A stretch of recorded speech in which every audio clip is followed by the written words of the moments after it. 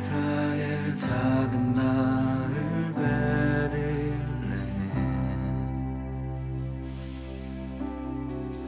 다윗의 마을 그곳에 하나님 나셨다.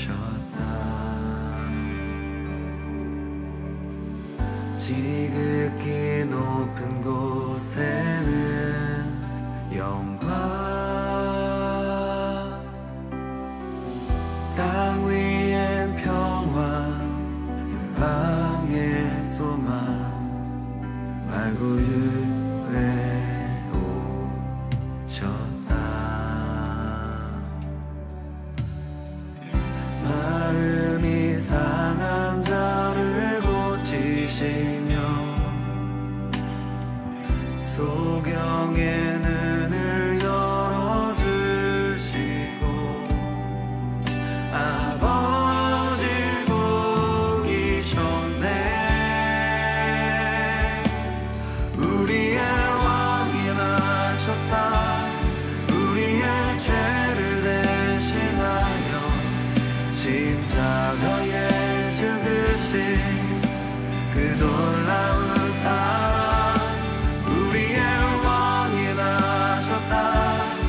우리의 마음을 다하여 영원히 노래해. 모든 권세 주께, 그분은 하나님 어린 양,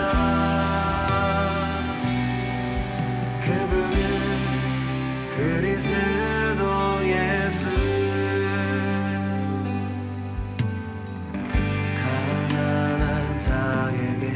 아름다운 소식, 주의 나라가 가까왔으니 주께 돌이킬지라.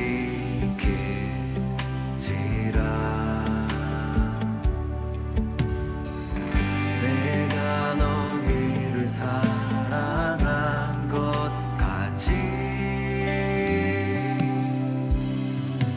서로 사랑하라 하신 말씀 마음에 새깁니다.